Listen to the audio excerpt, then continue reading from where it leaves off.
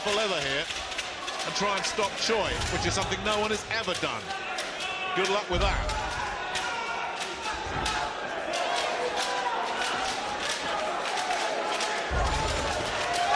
Again shakes him.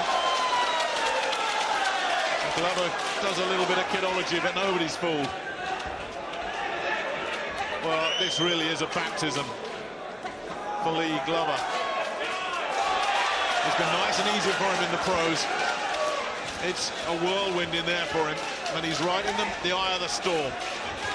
Yeah, looking at his record, Glover's hardly lost a round during his career, but this is a different kettle of fish. You're in against a very experienced man here. And with Choi, he just stays on the outside. Oh, there he goes again. It's those right hands that he doesn't see coming, and I'm not sure he knows where he is, you know. I think the referee will be saying that's enough here. Yeah, I think that he didn't know where he was when he got up there, and Victor Loughlin's done absolutely the right thing. Accurate, stays on the outside and then switches, comes inside with that lovely looping right hand over the top. Great accuracy, good power, speed with it as well. Just waits, look, and then just nips it over the guard of Glover. Super punch, great performance.